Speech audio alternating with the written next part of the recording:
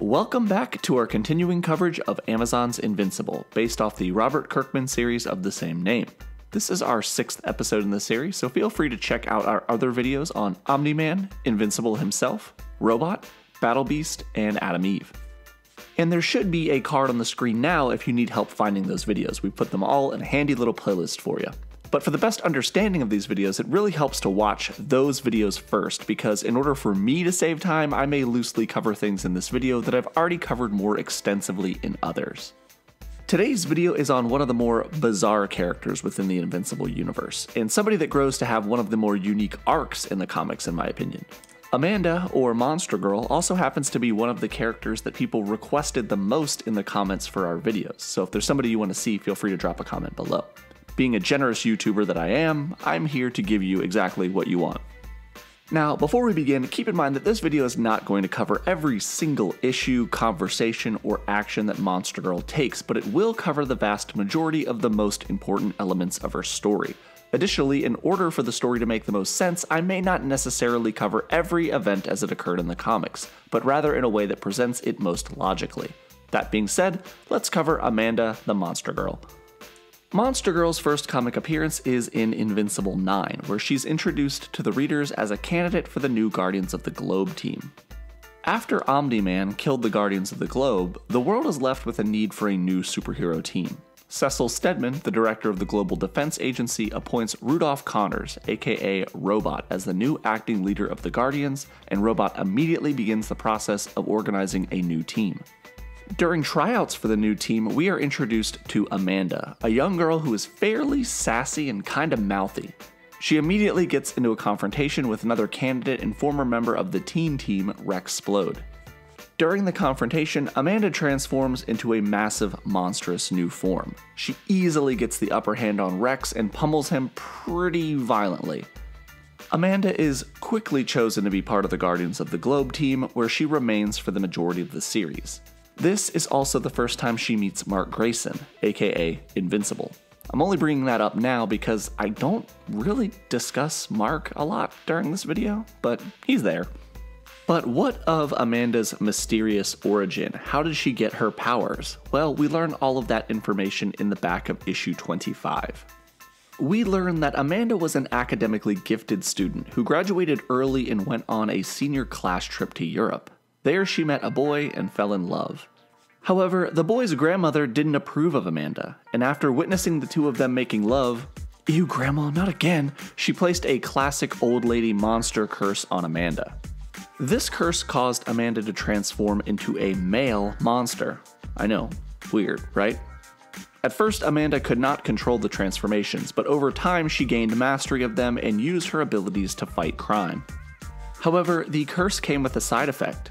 Every time Amanda transforms, her cells would overwrite themselves, and in the process of repairing, she would appear to become younger. Over time, this de-aging process appeared to turn Amanda into a prepubescent girl. The younger Amanda got, the bigger her monster form became. However, in reality, Amanda was actually 29. Anyway, back in the main series continuity, Amanda's first mission was repelling a Flaxen invasion with the other Guardians of the Globe members. Little did Amanda know that she would spend far more time with the Flaxen species in her life than she ever would with Earthlings, but we'll get to that in a minute. The Flaxens are from another dimension, and had attempted to invade before. However, during their first invasion, they learned that time works differently here, and they rapidly age when exposed to our dimension. The second invasion of the Flaxens was ended when Robot determined that the bracelets the Flaxens were wearing were helping them resist de-aging in our dimension. Destroying the bracelets causes them to age, and they are again repelled. Robot and Amanda quickly butt heads, with Amanda making sexual remarks to fellow teammate Rexplode, who despite their battle she finds very attractive and grows to have a crush on. Robot and Amanda discuss her affliction, and Robot dedicates himself to finding a cure for her condition. This early discussion between the two of them also prompts Robot to find a cure for his own lifelong ailment. Robot's condition and his subsequent cure is discussed at length in his own video, so check that out. Robot over time starts to become fairly obsessed with Amanda and starts to manipulate the events around them so that they become allies, friends, and later in the series, lovers. And I know what you're thinking, we just had another weird young girl with a robot, are they banging kind of scenario in WandaVision, and this is way different. This is actually going to make sense. Invincible eventually decides to help a street-level thug named Titan take down a criminal kingpin named Machine Head. However, Machine Head is stocked to the brim with heavy-hitting henchmen, including the incredibly powerful Battle Beast, Magnetak, Kursk, Furnace, Magmaniac, and Tether Tyrant. Now, in the process of trying to help Titan, Mark gets the crap kicked out of him, and the Guardians of the Globe arrive and continue the assault. But in the comics, the battle ends when Bulletproof and Black Samson are beaten badly by the Battle Beast and put into comas. The remainder of the team takes Machine Head prisoner, and it's shown that Titan orchestrated the whole thing in order to gain control of the criminal underworld. Considering Black Samson got his brains beat in, his supersuit is not being used by anybody, so Robot retrofits it so that Amanda can use the suit for a period of time. Using the power suit would make it so that she didn't need to transform, and if Amanda doesn't need to transform, she doesn't de-age, and if she doesn't de-age, that gives Robot more time to research her condition. Except Amanda is gonna Amanda, and in the very first battle using the supersuit, she transforms into her monster form, destroying it after she's baited into a confrontation with Omnipotus. We next learn that Robot is actually a genius named Rudolph Connors who has been confined to a special tank his entire life and that he's working on a solution to this. Robot employs the Mahler twins and begins the process of cloning himself a new body using DNA he harvested from Rex Splode. Robot picks Rex's DNA because he notices that Amanda is attracted to him. Gross. Robot also genetically engineers the age of his clone to be about the same age as Amanda as well. Rudolph introduces himself to the team in his new human form, much to everybody's shock, including Rex Splode. Amanda is initially creeped out, and rightfully so, but Robot explains to her that it was her condition that actually led to him finally dedicating himself to finding a way out of his own tank and freeing himself from his condition. Robot and Amanda, however, do quickly become friends, and that friendship grows in the coming months, turning into a relationship. After repelling the second attack of the dreaded Doc Seismic, Robot and Monster Girl go to a movie and they bond when they collectively, and rightfully, get mistaken for children. They also have to swindle their way into getting tickets by tricking the doorman. When the first Sequid invasion of Earth begins, Monster Girl is part of the team that boards the approaching Martian spaceship and attempts to stop it. The Sequids are a hive mind being that requires a host to form an incredibly powerful collective consciousness. With even one host, the Sequids have the power to take down entire planets, and they find that host in a missing human explorer that was left on Mars earlier in the series named Russ Livingston. The team is able to defeat the Sequids using technology created on the fly by Robot, although unbeknownst to the team, one of the Sequids remains inside of Russ and continues to be attached to him after the event.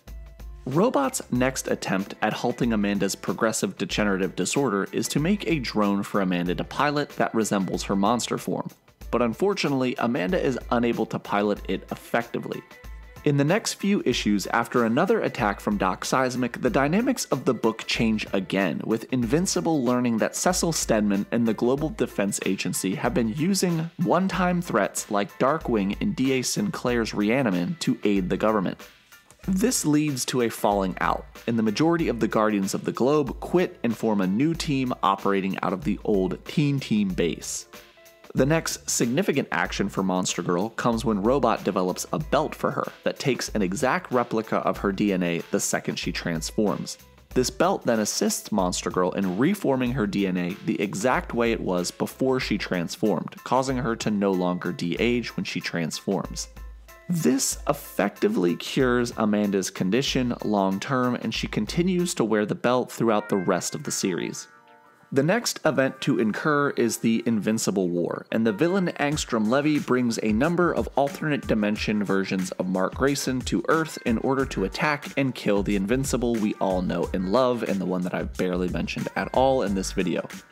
Amanda is part of the force that helps repel the alternate dimension Mark Grayson's, and she's seriously injured in this fight. In fact, she's about to be killed by an alternate version of Invincible before Rex Splode charges his skeleton, turning himself into a massive suicide bomb that kills the alternate version of Mark. Angstrom and the alternate marks are ultimately defeated. But Rex's sacrifice deeply affects both Monster Girl and Robot. In fact, Robot changes his name to Rex in order to honor him. A little later, the third and final Sequid invasion takes place, and Monster Girl is part of the team that battles the Sequids and helps clear the area of civilians, but she really doesn't have a major role to play here. It's just a pretty big battle that I figured I should mention. But now we are going to get into the crazy stuff. In the very next issue after the Sequid invasion, the Flaxans invade again. However, this time, Robot and Amanda decide to travel through one of the portals to the Flaxans' dimension in order to take the fight to them in their own home turf.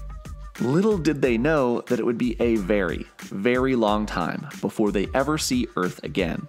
And I know what you're thinking. I know YouTubers are lazy, but is this guy really about to reuse his footage from his Robot video in order to cover this entire arc?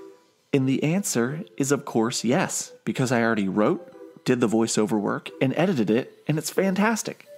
But if you want to skip this part because you've already saw it in my Robot video, then feel free to skip ahead to the timestamp on the screen. Rex and Monster Girl end up in captivity in the Flexen dimension. Over the span of nearly 4 years, Rex and Monster Girl are held prisoner. During this time, Rex learns the Flaxen language, and Monster Girl is used as a beast for gladiatorial sport. They also determine that they basically don't age in that dimension, as the reverse of what happens to the Flaxans in our dimension happens to them in the Flaxen dimension. Rex and Monster Girl are held in captivity for almost 20 years, with Rex devising a plan to overthrow the Flaxen monarchy. However, the first attempt fails and they are punished again, this time ordered to rebuild the capital cities that were destroyed by Omni-Man generations ago. Almost 100 years after entering the Flaxen dimension, Robot and Monster Girl start a violent rebellion comprised of slave workers, and they revolt against the Flaxen royal family of Zaxel, and Rex becomes their leader. Rex and Monster Girl fight in a nearly 200-year-long war known as the Great War of Independence. During this time, Rex makes alliances with other Flaxens, and eventually the tide turns in the war.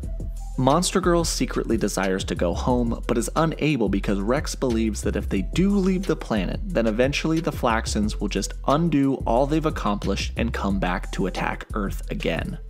Eventually, Rex's forces win, and the duo decides to stay in the Flaxen dimension and rule permanently. Rex becomes the Emperor and Monster Girl his queen. They rebuild the Flaxen society and usher in a new utopia for the dimension. Despite the war, Monster Girl is able to convince Rex to let the Zaxel family go free. Robot and Monster Girl become estranged when Robot becomes obsessed with his leadership position. It also doesn't help that Monster Girl also assists Zaxel people who she believes Robot was treating unfairly post-war. The two barely speak for decades until they eventually reunite. However, the Zaxels again attack, this time aided by Monster Girl, and Robot is imprisoned again in the same cell that he was imprisoned in about 150 years before. When Monster Girl learns that the Zaxel family plans to attack Earth again, she helps release Robot and apologizes for turning on him in the first place. The two again reconcile, retake their throne of power, and end the rebellion. However, shortly thereafter, Monster Girl comes clean with Rex about having an affair, and the act breaks Rex's heart. He decides it's time to return to Earth, and the two make plans to go to Earth's dimension. But before they leave, Rex gives the final order to kill every Zaxel and Zaxel supporter, effectively ending that threat once and for all. When the two return to Earth, they lie about how long they've been gone. They tell Cecil it's been about 12 years, when in reality it was almost 1,000. The pair return from the Flaxen dimension estranged.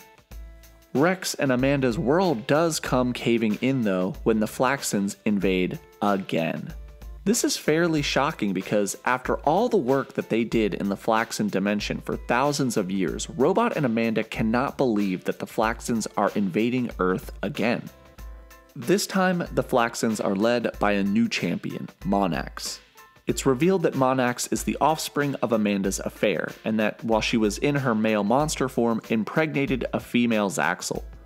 Despite Monax's invasion attempt, he is ultimately defeated and imprisoned by Robot. Amanda attempts to discuss what happened with Monax, now held in captivity, but he tells her that Rex's last act was to attempt to have all Zaxel and Zaxel's supporters killed, including him as a child, something that he used to rally others to his cause over his lifetime. A bit later in the series, the dynamic changes again, and Robot begins his process of conquering and, in his mind, perfecting the planet. Robot is able to strand Mark Grayson in another dimension, and while Mark is gone, Robot continues his planning phase. However, when Mark returns from the alternate dimension, this forces Robot's hand and he kills Cecil Stedman and launches a full-scale attack on Mark and many other heroes and villains. Monster Girl is disgusted by Robot's plans and is shocked to learn that he'd begun the invasion here on Earth similar to what he had done in the Flaxen dimension. Robot attacks Monster Girl and jettisons her body into space, where she's believed to die, but she's actually retrieved by a Viltrumite named Anissa and brought back to Earth and safety. Robot ends up striking a deal with the Viltrumites and the remaining heroes on Earth. He imprisons Monster Girl and begins to rule the planet, creating a sort of utopia. But Mark does leave the planet being insanely outmatched. Robot continues to rule the planet for over 5 years while Mark is out in space going through a weird time travel arc that I do not want to discuss, but if you want to learn about that, feel free to watch his video. A number of remaining heroes on Earth who have been imprisoned by Robot are freed by D.A. Sinclair and his army of Reanimen. Included among them are Monster Girl, Monax, and Brit. However, their freedom is short-lived as Rex tracks them down and offers them a truce. Most of the heroes accept. Amanda is not one of them, but Rex states that he will offer the same pardon to the others if they agree to stop attacking his forces. Following the final climactic battle with Grand Regent Thrag, Mark combines forces with the Viltrumites under his command and the remaining heroes of Earth and returns to take down Robot once and for all. In a single issue titled Robot War, the heroes, including Monster Girl, are able to defeat Robot once and for all. During the battle, Robot's new and improved drones nearly win before Amanda is able to determine which one Rex is actually piloting.